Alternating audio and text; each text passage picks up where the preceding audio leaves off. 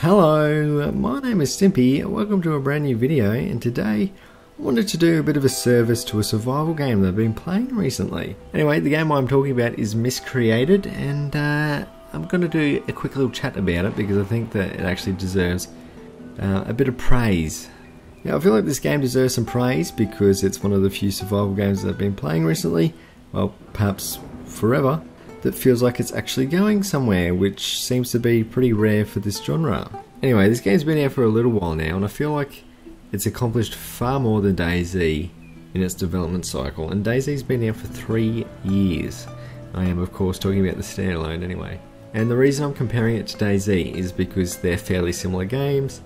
There's basically a post-apocalyptic world, there's, you know, towns, cities, you go around, you scavenge, you find guns, ammo, clothes, all that kind of stuff. And you've of course got zombies that are trying to kill you and eat you and all that kind of stuff. So DayZ is probably the closest game in terms of mechanics and gameplay, and possibly even H1Z1. But H1Z1, as you might all know, is just a giant piece of shit. So let's not even talk about that game. So why does Miscreated deserve any praise at all? Why should we be talking about it? Why should more people be playing it? Well, as far as I can tell, the developers actually care about the game and have been listening to what people have to say about the gameplay and adding different features and whatnot. And this game seems to be getting updates fairly often, which is always nice to see when you're buying a alpha game. Most of the time it's like, oh yeah, we'll release a few patches in the first couple of months and then that'll probably be it. But not in Miscreated's case, as they've actually added cars, boats, bunch of different weapons. They've got different types of zombies, I think. They're working on a massive city at the moment, which you can go into and check out. It actually looks like it has been abandoned, like it actually used to be a functioning city, and that people used to once live there, and of course now they don't. They've also added base building, and obviously there's going to be other few little bits and pieces in there that I'm not 100% about. But what I'm getting at is that they've added plenty of nice features to the game. And of course there is the environmental graphics, which just look amazing and probably better than any other survival game that I've played. The places, like I said, they actually look like they had people living in them, and it's just been completely abandoned and it's started to get overgrown with weeds and all that kind of shit.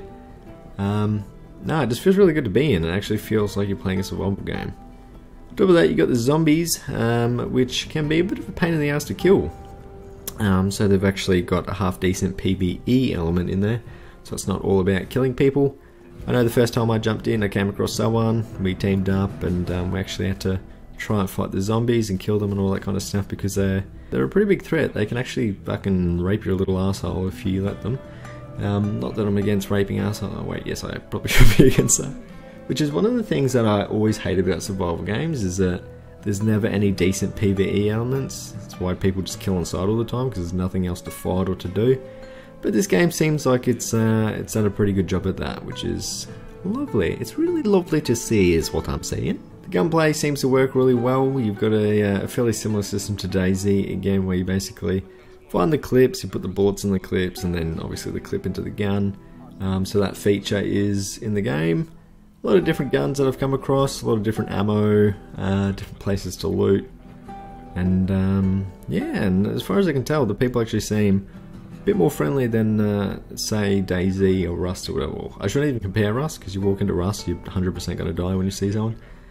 But in this game you came across people and they were friendly and they wanted to work together, and you do come across bandits and all that kind of stuff, but for the most part people seem to be pretty friendly.